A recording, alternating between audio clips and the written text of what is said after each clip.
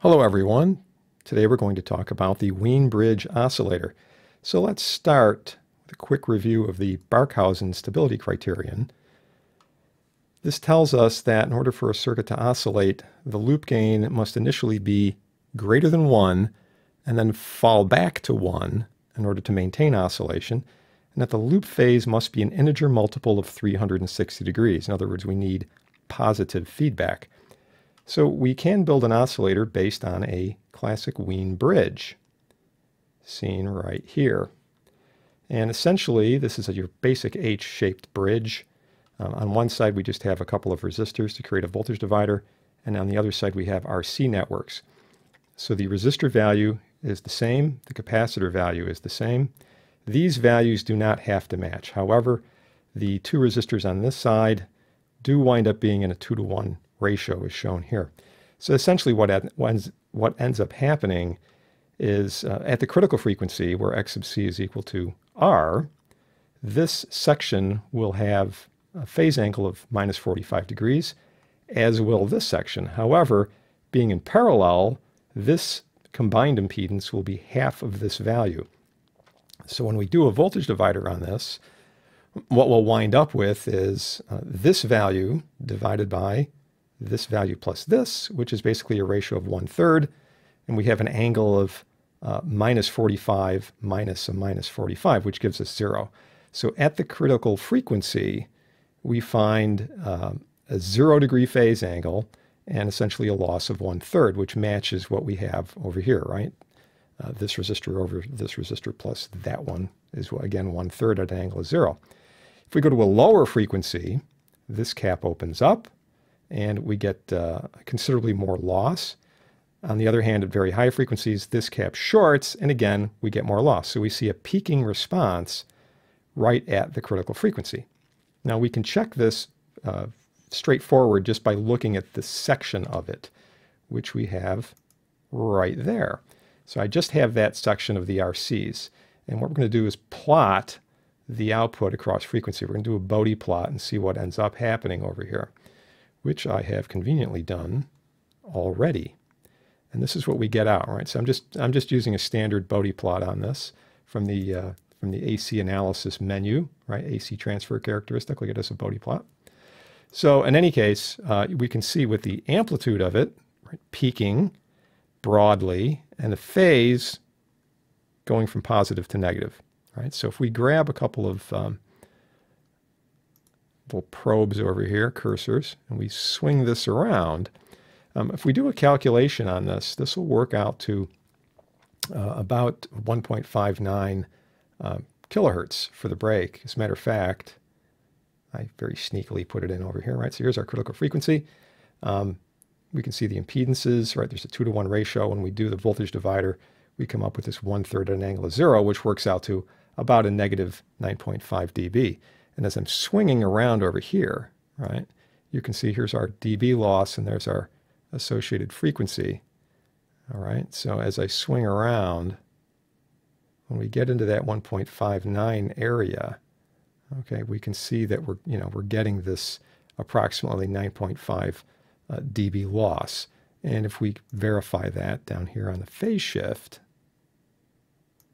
and I'm just going to be looking for 0 on this one, right? And there's our cross right around there. And there you can see the 1.59, right? So at that critical frequency, we wind up with the maximum output signal and the 0 phase, which is what we need for the Barkhausen criterion. So what we're going to do is take this section over here and put this inside of a feedback loop with an op amp. So basically, switching back to this guy, this whole thing is going to wind up as part of our op amp circuit. The differential voltage, where I've thrown in this voltmeter, is essentially going to be the input to the op amp. And here we go. So I want you to forget about these diodes for just a sec. So here's our op amp. Here is the Wien bridge section that we were talking about, right? The resistor capacitor combo. It's coming from the output, and we can see we're tapping off that. This point A is going into the positive input of the op amp. Now, the other resistors here, right, this is a standard series parallel configuration, but these correspond, these resistors right here correspond to these two resistors in the bridge itself, right? So this R4 down here is essentially RI, and R3 is the RF feedback resistor. Okay, in this case 5K, and then we have a 9K, and then like what's going on with this? Well, remember the first criteria of the Barkhausen criteria, the first one is we need a gain of greater than 1 to start oscillation, but then that has to fall back to 1 to maintain. So theoretically, we would need perfectly a 10K here, right? Get a 5K and a 10K would be exactly what we need. The problem is the gain, you know, in a real world circuit, you're never going to get exactly, you know, a gain of 3.00000 forever, you know, out of real world circuits. So we do a little bit of a modification here. What we start off with is a 9K in series with a 2K, which gives us 11. And for low signal levels, these diodes are off, and we literally get 11K. So we have a gain of slightly over 3. But as the signal rises, these diodes start to turn on, one for the positive direction and one for the negative direction. And that impedance, that dynamic impedance of the diode, winds up being in parallel with the 2K, and therefore decreases the resistance. So what ends up happening is, as the signal grows, the total feedback resistance starts to drop off until eventually it naturally sort of settles right at the value that we would need. In this case, 10K, but in, you know, in a real world circuit, we would have tolerance on these components. So, you know, whatever it would need to be is what it would fall back to be. So if we now look at a transient response, we should get a nice sine wave, good sized sine wave at, you know, approximately 1.59 kilohertz, right? So we would come up and do our transient analysis over here, which, you know, no surprise, I've already done. And I have delayed the input. You can see this is starting at 10 milliseconds rather than 0, because there is going to be a turn on transient. We are going to see, you know, this a wave starting at 0 and then sort of building up. So I've just delayed it so we can get to the steady state response of it.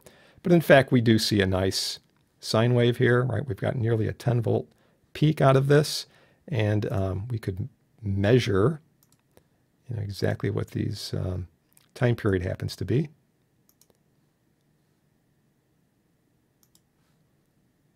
So I'm just going to go to the 0 crosses here.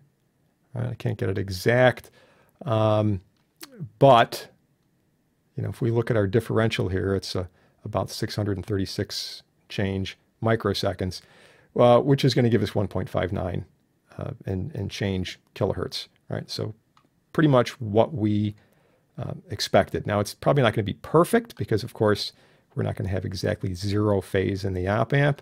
This is going to be just maybe slightly off, but we are getting a pretty nice sine wave out of this thing, okay? And there we go with our Wien bridge oscillator.